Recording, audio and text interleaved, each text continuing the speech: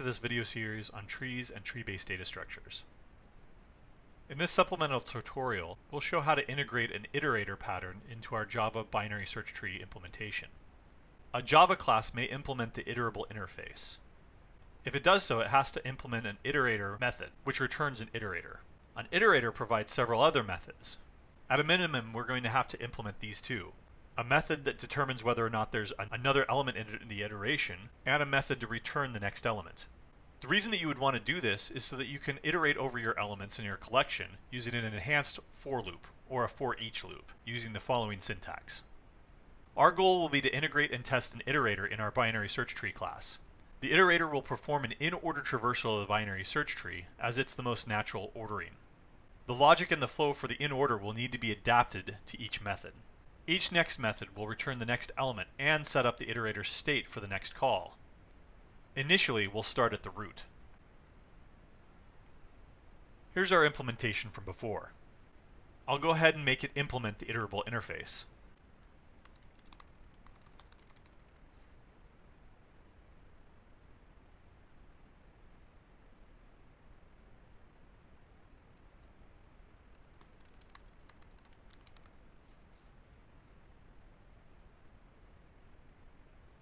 Let's remind ourselves how the in-order traversal actually worked.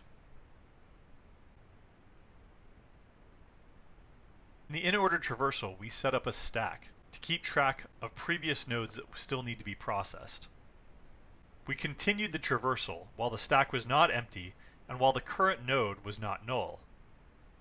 We also had logic to distinguish whether or not this was the first time that we encountered U so that we could push it for later, or it was the second time and that we processed it. We'll need to adapt this in our iterator pattern. First, the iterator object is going to need its own stack.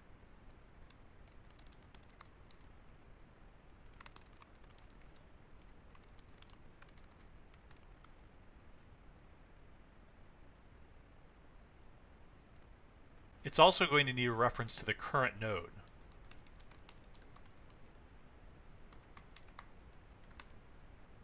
Again, we initialize it to the root.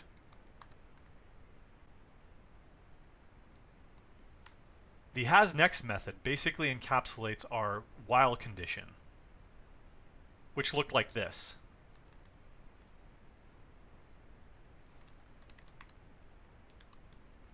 We'll need to adapt it here, though.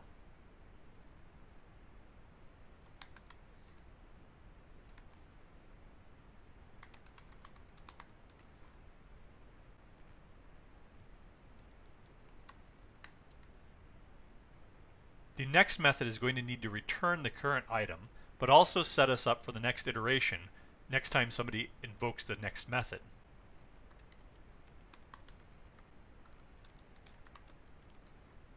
We note that if there's a left child or a left subtree on the current node, then we're going to need to traverse all the way down it to the left until we get to a node that then is processed. This means adapting that while loop from before, using the same conditions here, and distinguishing whether or not this is the first time that we've encountered it and need to push it for later processing, or if it's the second time that we've encountered it.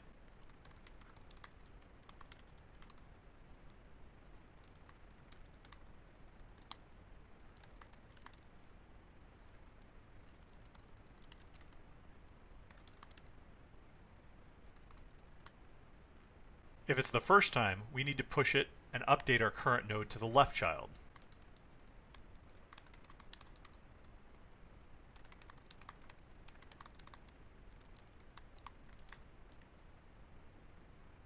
If it's the second time, then we need to get the item that's stored at that node so that we can return it.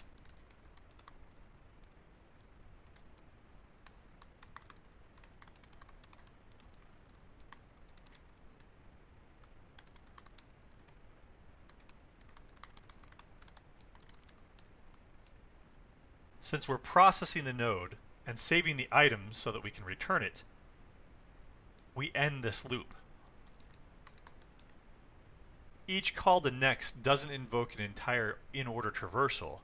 It only advances it to the next step in the in-order traversal. Let's go ahead and test this.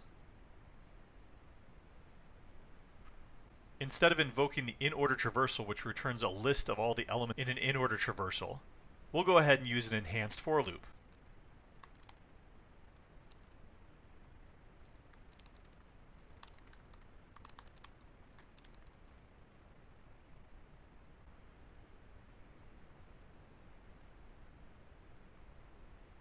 And we get the same ordering.